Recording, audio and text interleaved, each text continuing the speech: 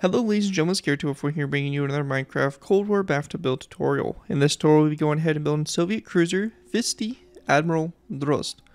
Vitse-Admiral Drozd was the third ship of the Project 1134 Berkut, large anti-submarine ships built for the Soviet Navy. They were also known as the Kresta I-Class or Admiral Zozula class guided missile of cruisers. The vessel was launched on November 18, 1966 and served with the Baltic Fleet through the 1970s and 1980s, as well as taking part in naval exercises in the Atlantic. The ship assisted in the rescue of the crew of the stricken submarine K-19 in March 1972. Subsequently, the ship was visited by Sergei Groskov, commander of the Soviet Navy. The vessel was reclassified a large rocket ship in 1977 to reflect its multi-purpose capability. After an upgrade in 1981, Vitse-Admiral Drozd continued to operate in the Mediterranean Sea and Atlantic Ocean until being decommissioned on July 1, 1990.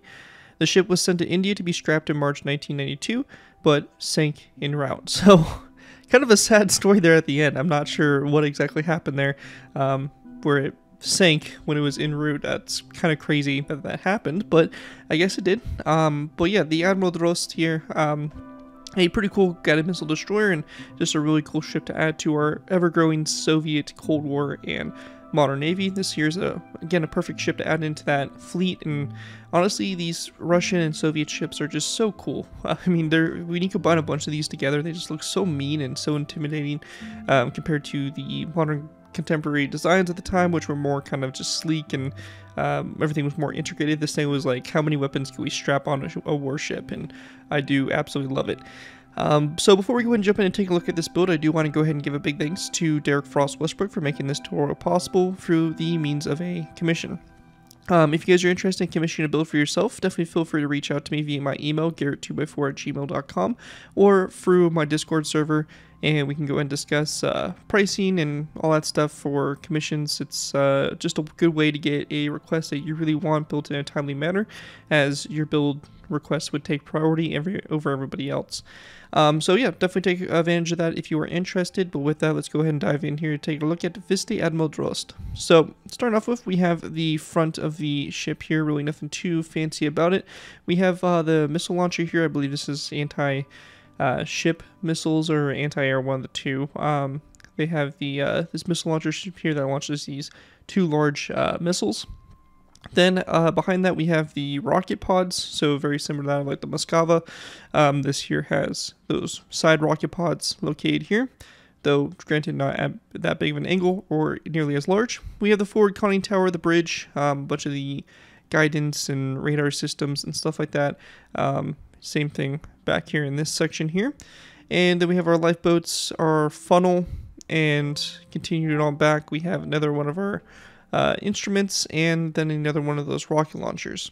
We also have a deck on the back here that allows the landing of a helicopter. So overall, really cool ship. Has a lot of good detail on it and some pretty good weapons, good pack-a-punch capability, and again, it's going to make an awesome addition to any of your Cold War bathtub build fleets as a main kind of Soviet capital ship of it. Anyways though, with that, let's go ahead and move into the tutorial. Alright guys, so going ahead and moving into our first layers here. We have layers 1 and 2. Now we're starting off layers 1 and 2 together because layer 2 is kind of a main layer and layer 1 really is just going to be adding some stuff to the bottom, so we might as well just knock these out together as we get into this layer. Now, to go ahead and get started with here, we'll be going ahead and set up our first layer, which is going to be layer number 2.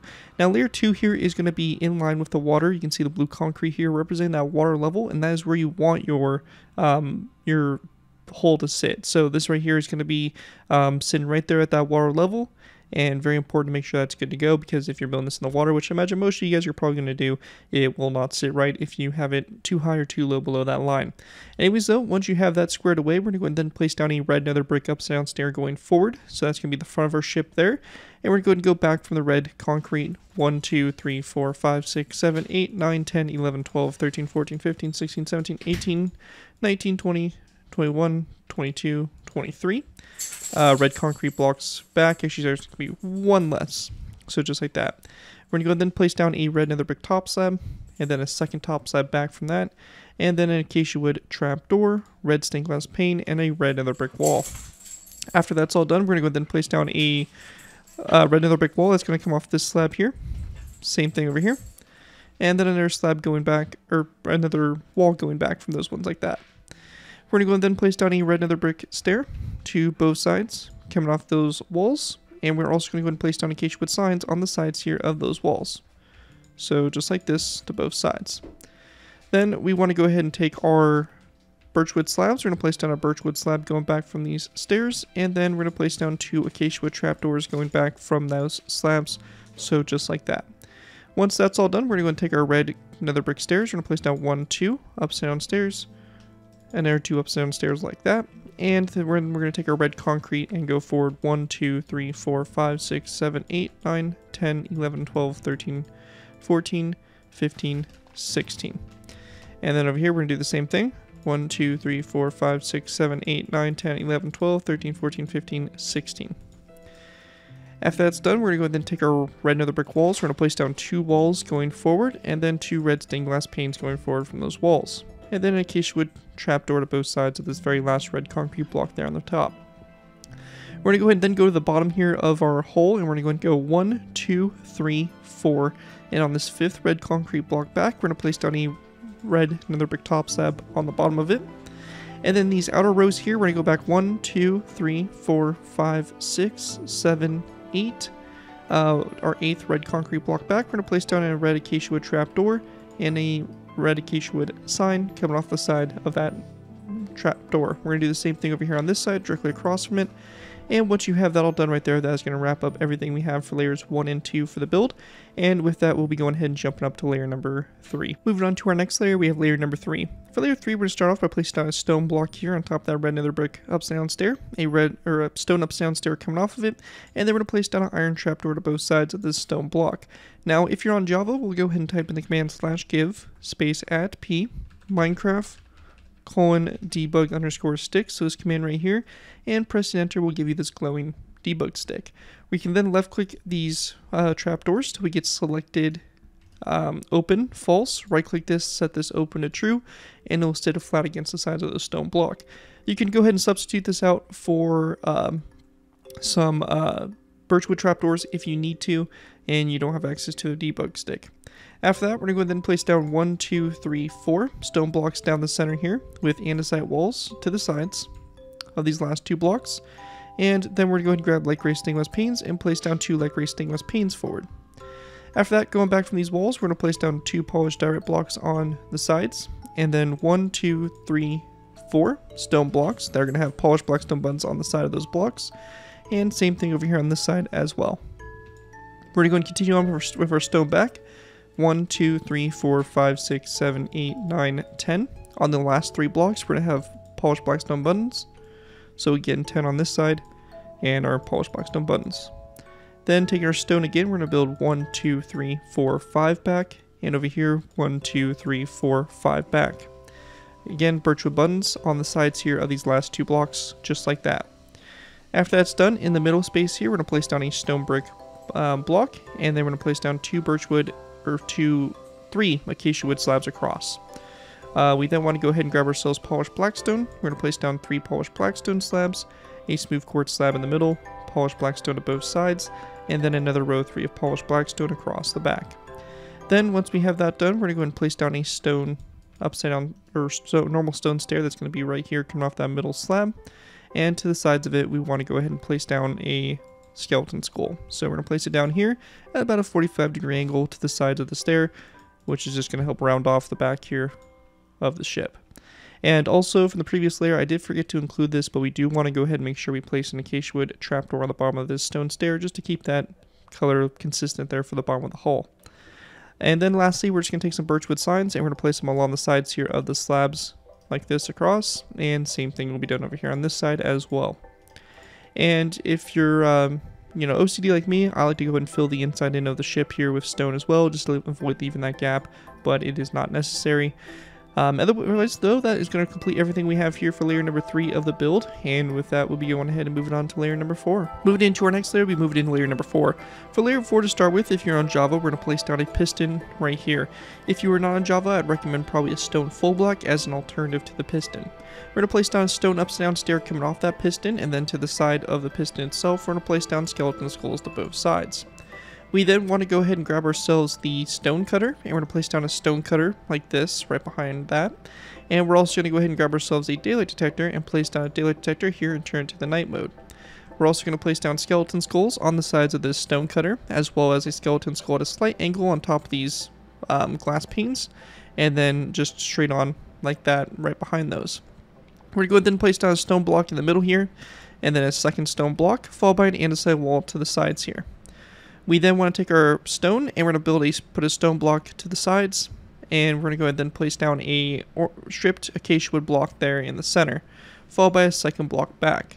Then we're going to place down a stone block to the sides, and then another stripped acacia wood block in the center, and again a stone block to the sides there. On the sides of these 3 stone blocks, we're going to place down 3 polished black stone buttons. And we can also go ahead and place down a stone stair to the sides here and a stone block in the center.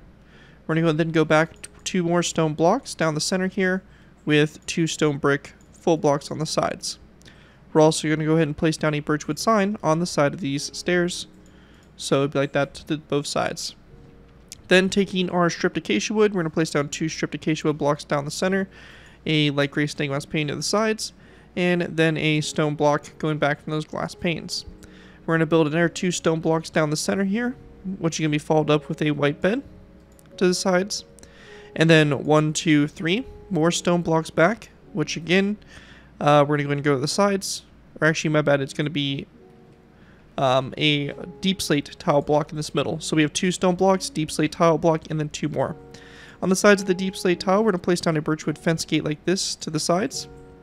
We're going to go ahead and then place down a item frame that's going to be on the side of this fence gate, so coming off of it like so.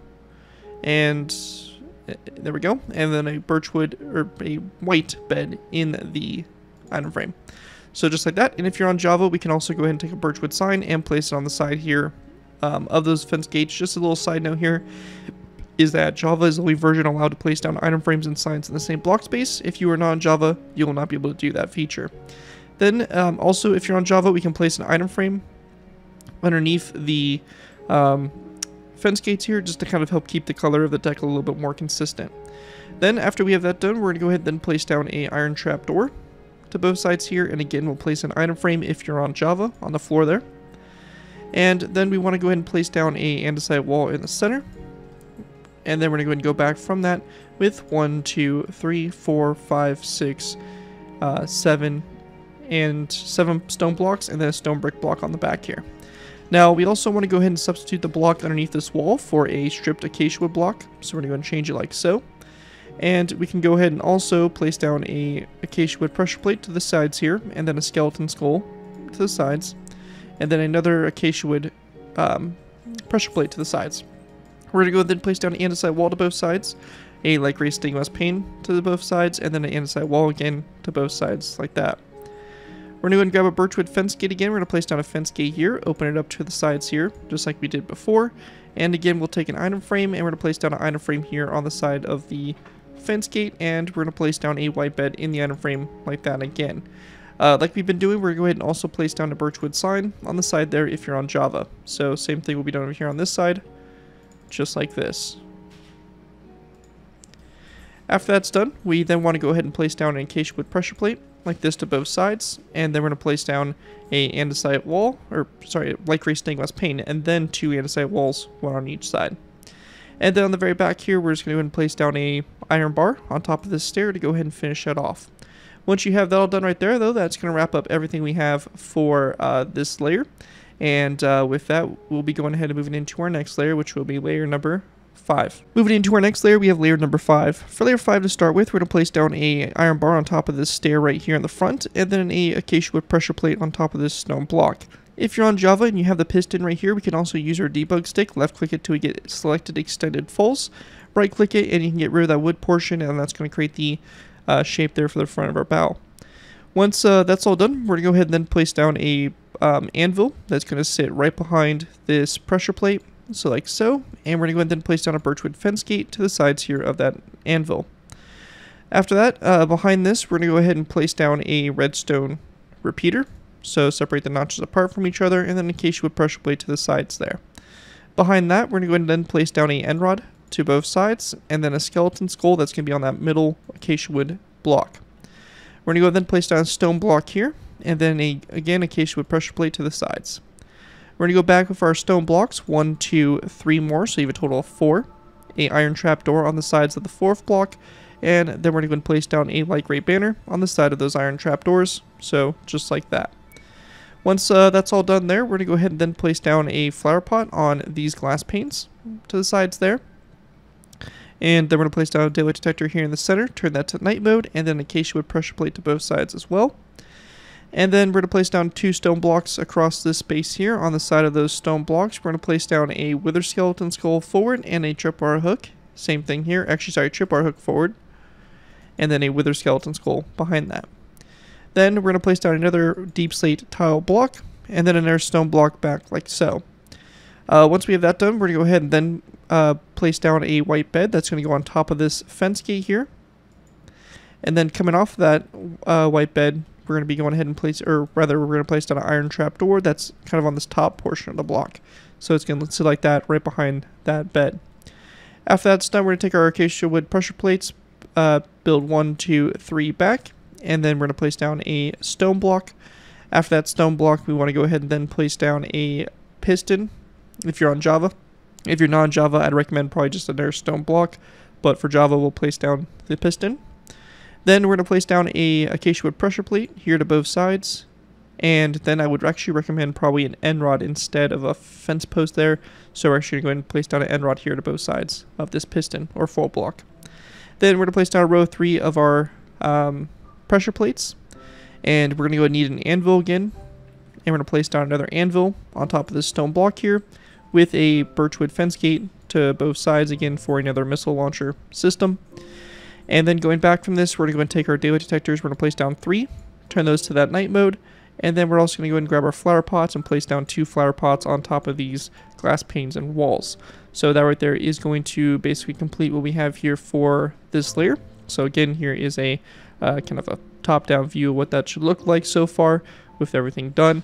With that, we'll be going ahead and moving into our next layer, which will be layer number 6. Moving into our next layer, we have layer number 6. For layer 6 to start with, we're going to place down a iron trapdoor on top of this anvil, and then on top of these end rods, we're just going to go ahead and build up a row of iron bars. So we're going to build up a column of 3 iron bars up like that, just to go and finish off those antennae. Then we want to go ahead and place down a stone block right here. Coming off that stone block, we're going to place down an item frame, and then in that item frame, we want to go ahead and place down a black bed. That's going to be rotated to face like this. And then we can place a birchwood sign on the side of it if you're on Java. And also if you're on Java, we can place an item frame on top of this stone block, and we can place down a stone block in the item frame. So again, a couple additions there if you're on Java.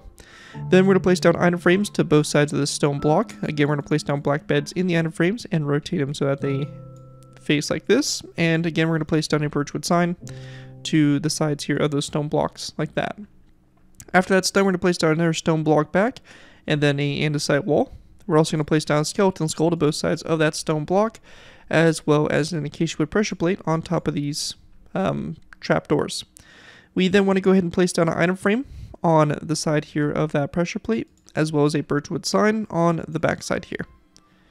In those item frames, we're going to place down a snow block, and again, if you're on Java, we'll place a birchwood sign on the same side there as the pressure plate. One thing to keep note is be careful when walking around these, because if you do walk on the pressure plate, it will cause the fence or the signs and item frames to break. So just keep that in mind. After that though, we're going to go ahead and place down a stone block here, and this is going to have an iron trapdoor to the sides of it. And then we're going to go ahead and then place down another stone block back with a wither skeleton skull to the sides of that. Once we have that done, we're going to place down an additional 1 and 2 stone blocks back, and then we're going to have iron trapdoors on the side here of these stone blocks. We'll be using our debug stick again, so if you need to, go ahead and re-grab it, but we're going to go and then just use our debug stick here to go ahead and close those trapdoors like that.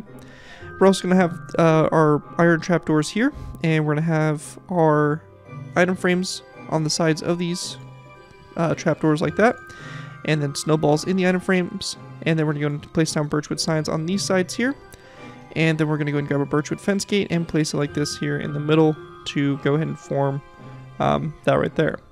After that's done, we're going to go ahead and then place down a stone brick wall, which is going to sit on top of this wall here, and we're going to go ahead and then place down a skeleton skull that's going to come off of it like this on the back, and then a birchwood sign to both sides of that like so. Then again, if you're on Java, we're going to place down an iron trapdoor here, and we'll go ahead and open it like that so it sits flat against the wall. If you do want to, you can break the wall, replace it, and it should connect up to that iron trapdoor. You can also place down a birchwood trapdoor if you want as well, as an alternative, and just make sure you replace those signs if needed. Then we're going to go ahead and take our iron bars, and we're going to go ahead and build the antenna on the back here. So for this, we're just going to go ahead and go up 3 iron bars again from each one of these end rods on the back there like that. Also, if you're on Java, we can go ahead and go to this piston here, and we can just go ahead and right click it and get rid of that wood portion. Just be careful around this block and make sure you don't place anything near it. And then we're just going to place down an iron trapdoor on top of that anvil to go ahead and finish off what we have there for that layer. Anyway, so that's going to wrap up everything we have for layer number 6 of the build. At this point in time, we're probably just going to be going ahead and moving into our last final layers of the build. So with that, let's go ahead and finish off the rest of the build for our last final layers. Alright guys, so moving into our last final layers, we have layers 7, 8, 9, 10, 11, 12, and 13. So quite a bit to go on here, but really easy stuff for the most part. Now the first thing we're going to do is we're going to be going ahead and going up here to the front, and on top of this item frame here, we're going to go ahead and place down 2 iron bars that go up like so. We're going to go ahead and then place down a stone block on top of this space here, and then we're going to place down a light gray stainless pane right behind it like so. On top of this, we're going to go ahead and place down a stone brick wall. So like this, and we're going to place down our iron trapdoor coming off that stone brick wall, and again we'll use our debug stick to close it, and we can go ahead and replace that stone brick wall, and it should connect up like so. Again, you can use a birchwood trapdoor as an alternative. And then to the sides of it, we're going to place down a birchwood sign, and we're also going to go ahead and place down a skeleton skull like this coming off it going toward the back. Now if you're on Java, we can go ahead and actually do a cool technique here to kind of make this look a little bit nicer.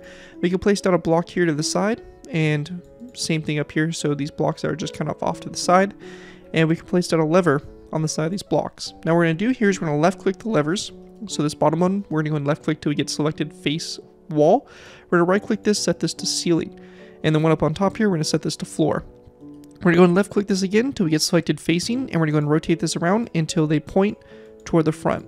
And this just kind of help create a better look there for this, system that's located up on the top of this mast. So that is what we're doing there for that. And then also, again, if you're on Java, I'd recommend probably an item frame on top here just to kind of help keep that deck color a little bit more consistent around the build. Now, after that's done, we're going to go ahead and also place down a lever on the back here. Now, if you don't have access to a debug stick, I'd recommend probably just a birchwood fence gate like so. But if you do have the debug stick, we're going to build a block here to the side, and we're going to place down a lever, and we're going to go and rotate this around. So we'll left click this till we get selected facing, and we'll just rotate this around, and depending on your orientation, you may have to do it a couple times, but it should look like that there. Now once that's all done, we're going to go ahead and then grab ourselves some chains. We're going to build 1 and 2 chains up, and then an iron bar. So just like that. And also on top of this stone brick wall here, we do want to place down a skeleton skull on top. So almost forgot that, just make sure you include that there. Now once that's done, we're going to go ahead and place down a stone block here. And to the side of that stone block, we're going to place down 2 iron bars to the sides. And we're going to go ahead and then place down a andesite wall here, and then a light gray stainless pane, and then another stone block on top of that. Then we're going to place down another stone block up, a lever on the side of this block facing toward the rear. And we're going to then place down 2 wither skeleton skulls on the sides here, like that. Now once that's done, we're going to then place down a skeleton skull on the side of this block here. And we're going to go and go beneath it, and we're going to place down 2 iron bars, or actually, sorry, 3 iron bars across like that. And also below that as well, we're going to have a tripwire hook. And then on top of the skeleton skull, we're going to place down 3 iron bars across, just like that as well. We're going to go then place down a andesite wall here in the center, and then a birchwood fence gate to the sides there like so. Behind the fence gate, we're going to place down a polished blackstone upside down stair that's going to be on top of that lever. So just like that. And then on top here, we're going to go ahead and do some of the instruments. So for this, we're going to have another brick fence post on top of the wall, a flower pot on top of that, a dark oak fence gate here, open it up toward the back, and a end rod on top of that.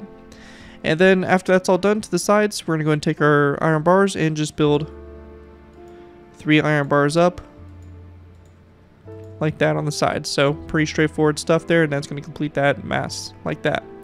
Now after that's all done, we want to go ahead and then place down a polished black stone slab here, and then a wither skeleton skull to both sides of that slab. We're going to go ahead and also place down a black concrete block behind that with, again, wither skeleton skulls to the sides of it. Then we're going to place down a dark oak fence gate on the back, opening it up toward that block. And we're going to go ahead and then place down a black carpet like this and a polished black stone wall on top of it. Once that's done there, we're going to go ahead and then place down a skeleton skull on top of this wall in the back here.